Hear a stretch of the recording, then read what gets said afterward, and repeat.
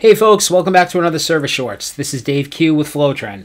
Today we're going to talk a little bit about the Tuchenhagen PMO valve. Specifically, we're going to cover the PMO 06 valve.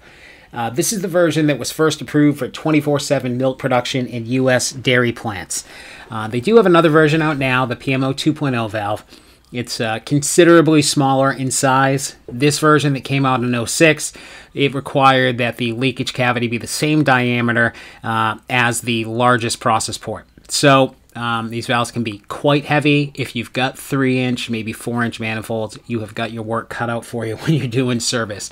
Like I said, they can be quite heavy and a bit of a challenge to work on. I think 3-inch and up, I think, are over 100 pounds each. So before we dig into maintenance on it, I just want to give a quick overview of the valve, go over the components, cover the terminology. Every OEM may be slightly different, so just want to give an outline of what components are installed on the valve here. So starting left to right on your screen here, we've got the switch bar for the control top. We've taken the control top off just for ease of video, but this switch bar is for the TVIS M1 or the M15. That's their mechanical setup control module. We then have the actuator for the main stroke of the valve.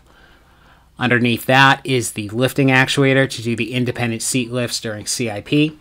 We then have the valve lantern or the valve yoke, then the valve housing or the valve body, and finally we have the balancer cleaning device, which is needed to external CIP of the surface of the lower balancer. So we've also got a nice cutaway model here on display, so we can take a look at the inside. You can see the valve is double balanced. Both the upper and lower disc are balanced, so it's quite resistant to water hammers.